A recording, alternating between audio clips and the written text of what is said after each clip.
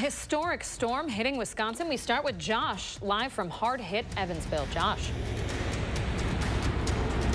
Good morning, guys. We're live in the Piggly Wiggly parking lot. This is County Highway M and Highway 14, which remains shut down at this hour. We're getting an idea of just how widespread this damage is. As photojournalist Mark Schilling zooms in now, you can see power crews off in the distance to the south working on restoring some of that power overnight. We know many folks were without power overnight. They have restored a lot of homes, but still dealing with those outages along with service outages as far as your phone goes. So that is one of the crucial things they're working on now. As the sun starts to come up here in Evansville, surveyors will be out this morning looking at the damage, which was hardest hit just east of Evansville. The Tollis Road, Wilder Road, and also the West Gibbs Lake Road area were hardest hit. And we'll be there as well today, giving you any updates as we get into the aftermath of an historic day here in Wisconsin. Live in Evansville, Josh Breiter, News 3 Now.